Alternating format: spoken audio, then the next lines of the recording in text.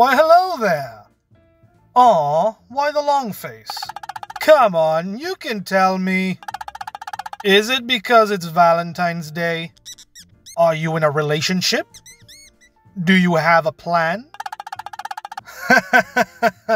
That's okay. At the end of the day, Valentine's Day is just a day for someone to spend time with the ones you love. Well, how about I help you with that? Why, yes, of course. In fact, I might just have the perfect idea for you. You seem to like video games. Do you like video games? What about your loved one? Do they love video games? Why, that's great. Then all you gotta do is follow my 4 easy steps process and you'll be guaranteed to have the perfect Valentine's date this year. First things first, begin by simply asking your loved one for a movie night. If they happen to be free and agree to the plan, you'll be ready for step 2. Secondly, in situations like these, you could let your loved one pick something out.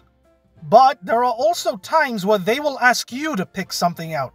In this case, the best movie to watch on Valentine's Day is, of course, Sonic the Hedgehog. Why, here you go! This movie came out on February 14th, 2020, which means it turns 4 years old today. When originally first revealed, this movie was looking to become a horrible film adaptation because of the design of Sonic.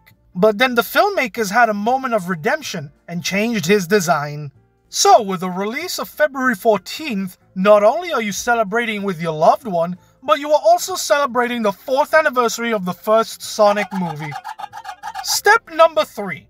After finishing the movie, be sure to begin watching the second Sonic movie. Here, take it. You won't regret it. The second movie is much better than the first. In fact, I highly encourage you watch these movies to catch up. Why, yes! Later this year, we will be getting a Knuckles TV show on Paramount Plus, and then this Christmas, we will be getting a 3rd Sonic movie. So best to catch up with the story before these next 2 projects come out. Now off you go and have a wonderful Valentine's date.